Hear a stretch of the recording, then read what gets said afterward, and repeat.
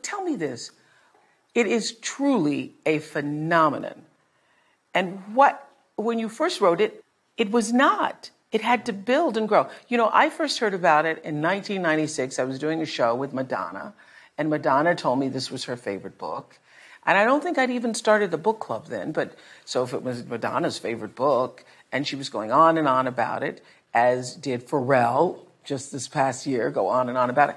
So I thought, well, I've got to read this book that changed Madonna's life. So then I passed it along to everybody I know.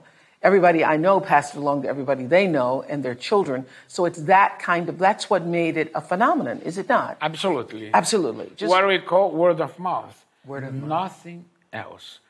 Because when Madonna talked about the book, yeah.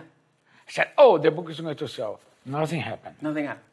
And then Bill Clinton was photographed with the book. Yeah.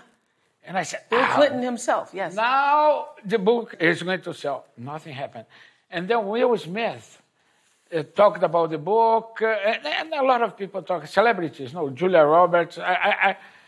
And then one day I opened the New York Times and the book was there.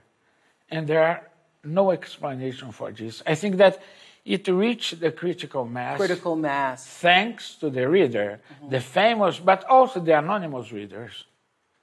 And so because there are not enough famous readers to make it a bestseller on the New York Times for over 300 weeks. Yeah. There are not enough famous people to do that.